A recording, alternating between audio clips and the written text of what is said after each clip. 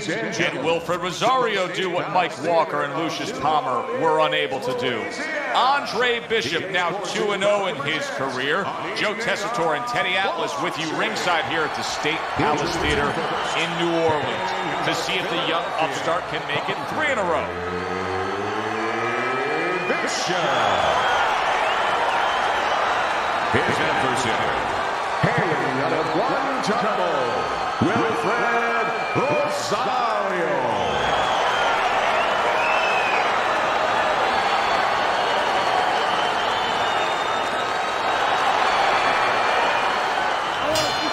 Here we go, round number 1, scheduled for 6.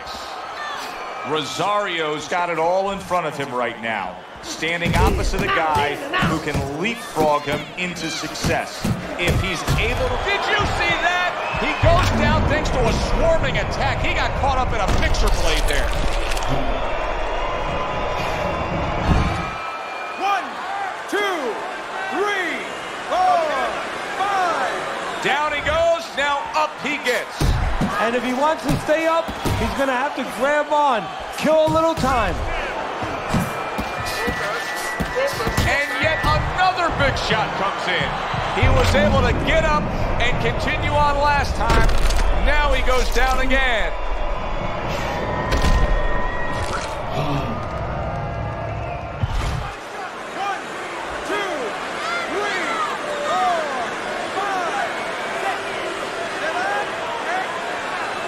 Hard to prepare for a situation like this, but many do. He's been down, now he's got to survive. So that's where you're wrong. It's not hard to prepare, it's a must to prepare. If you're a trainer, that's what you do in the gym. You teach a guy, if you're in this situation, this is what you do. You grab on, you move your head, you survive. Wow! Rosario's unable to continue. This fight is over. Knockout.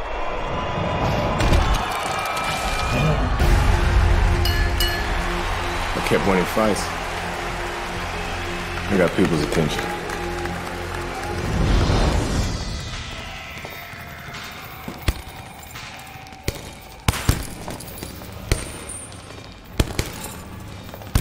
My father told me to find out what it'll take to make you change your mind about working with us. It's easy. Yeah? Yeah. All you gotta do is change Gus's mind. What's that all? You don't have a say in this? Sure I do. I say Gus is my manager. I guess I'm gonna have to change Gus's mind. Good luck with that. Thanks. Oh, by the way, I was by Keyshawn Hayes' camp the other day. His trainer thinks you're a sucker for the left hook. Keyshawn says he's dropping you there. Yeah? Well, Keyshawn Hayes is entitled to his own opinion.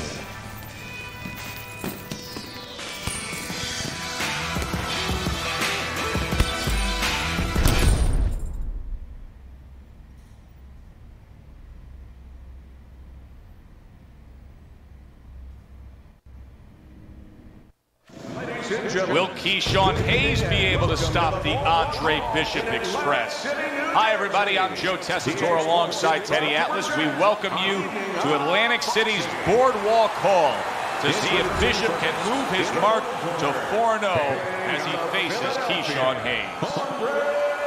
Bishop.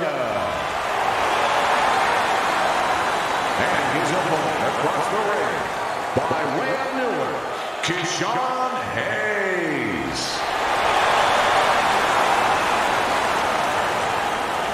We went over the rules in the dressing room. Let's have a good, clean fight. Touch them up. This guy's got a mean left hook. He's going to try and catch you with it early. Yeah, I heard about that.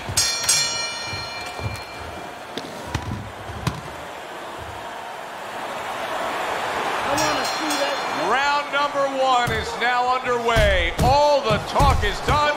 It is simply time to fight. Hayes has been hurt. Oh, there it is. Menacing midsection shot there. Down he goes.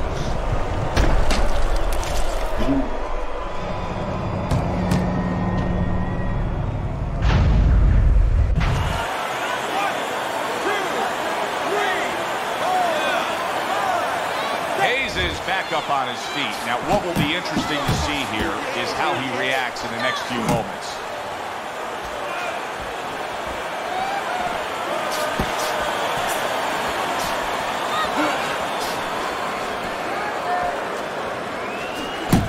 That's what Andre Bishop wants to do right there, land the right hand. Way to block there. Bishop's able to land a good, solid left hand. Is there any advice that you can give in a matchup like this of speed versus speed, where maybe one guy can go and utilize a completely different tool, like try to be a power puncher on a given night, or do something ultra... And bang, and away he goes. How about that? He goes from being the victim to handing out the punishment.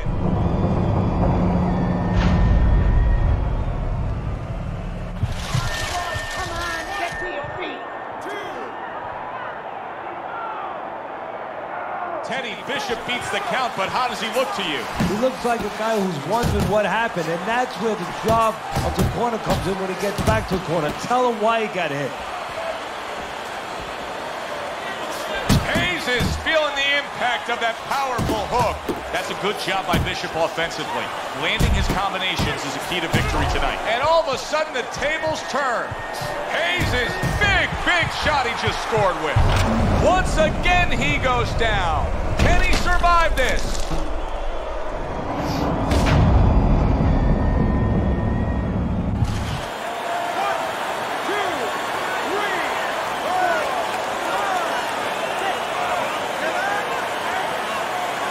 Hayes is going to have to pull himself together here. Now he beat... Wow! And that's it. What a way to end the night with a knockout. You saw it coming.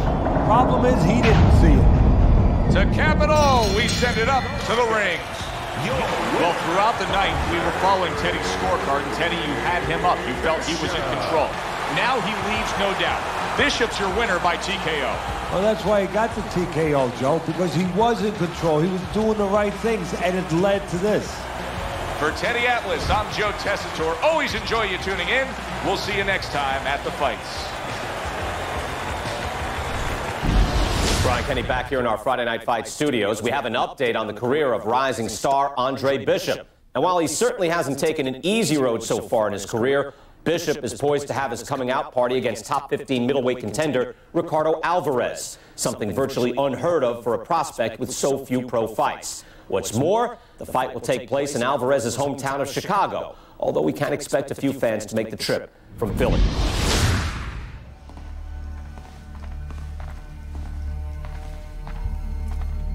What can I do for you, Mr. McQueen? Andre, I have to tell you something about your father. Before he died, he and I agreed to a deal. I was going to get him a title shot and let Gus stay on as manager. Sadly, he never got a chance to tell Gus about it. I'll give you the same deal. Keep Gus as your trainer and manager. I'll promote your fights. Megan's young. She's got other fighters. And think about your brother. What about my brother? Raymond's got talent. Not your kind of talent, but he's big. You see how big he is. He could be heavyweight champ someday. Isaac Frost looks unbeatable now. God, who knows? Be smart, Andre. Let me take you and Raymond to the top. Look, Mr. McQueen, I don't appreciate you talking about my father or trying to get me to go behind Gus's back. Stay away from my brother and stay away from me. Are we clear?